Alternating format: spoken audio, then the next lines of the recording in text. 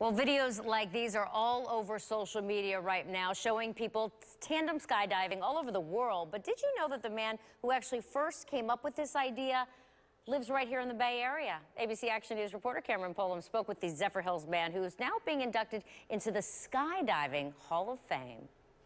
He's known as the godfather of the tandem technique.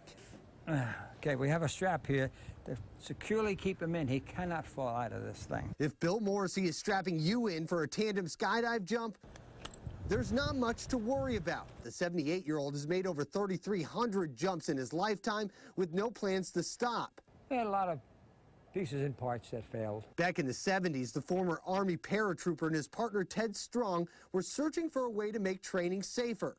At the time, students learned everything on the ground, but once students left the plane, they were on their own. So Morrissey and Strong started brainstorming. He got terribly excited about the possibility of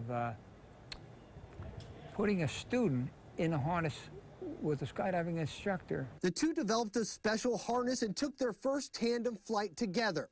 We went out of that airplane 14,000 feet.